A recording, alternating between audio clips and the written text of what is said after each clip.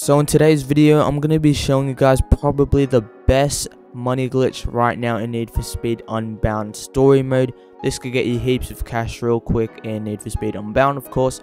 So to do this glitch, all you simply want to do is make sure you do have a qualifier event. This happens every Saturday to speed things up. You could also just get caught by the cops each day, so that you could just skip to the qualifier event basically. Now from here, you just want to simply start your qualifier event.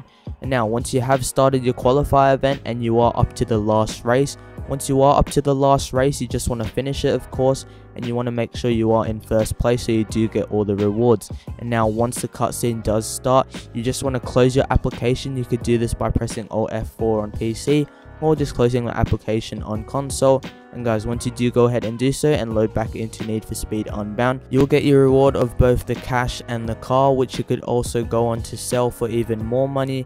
And it'll still say you haven't completed the qualifier event, so you could just keep repeating this process, getting more money, selling the car. And yeah, as you can see on screen, it still says I haven't completed the qualifier, even though I did get the cash prize and also the car as well. But that's pretty much it for today's video. Thank you guys so much for watching, and until next time guys, goodbye.